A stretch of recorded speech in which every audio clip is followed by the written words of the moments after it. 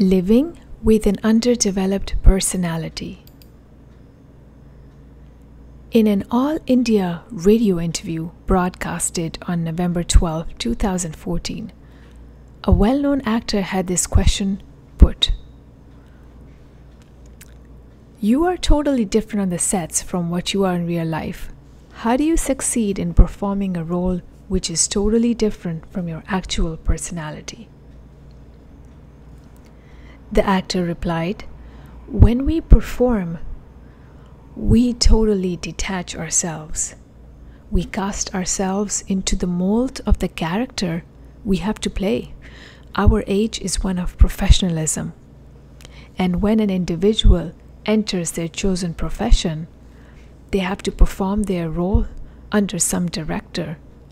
While doing so, they detach themselves from themselves for the time being, and sometimes are obligated to do so on more than one occasion. But here is the problem. This state of affairs is not for life. A time comes when a person will have to retire from their profession, and after retirement, they are faced with a new situation, where in the pre-retirement period, they had assumed the role of a positive personality, one after the other. Now, in the post-retirement period, they must return to being their own self, a self which may have remained in an underdeveloped state. Now, they have to live with a personality which has never been fully rounded and leaves much to be desired. The post-retirement period is one of the most precious of any person's life because that is the age of maturity. Yet, the difference between two successive periods of their life results in a feeling of desolation. In a pre-retirement period, perhaps the person was a super performer. Now, in the post-retirement period, they are reduced to being a non-performer, a non-entity.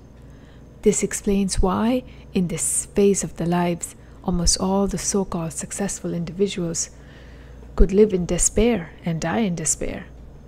What is the solution to this problem? Two options present.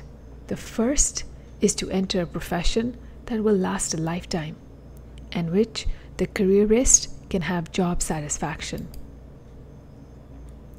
The second option is to start a new life immediately after retirement, a life of their own choosing. A person should then spend the time on study and healthy activities in the course of what they should do to try their utmost to realize their full potential.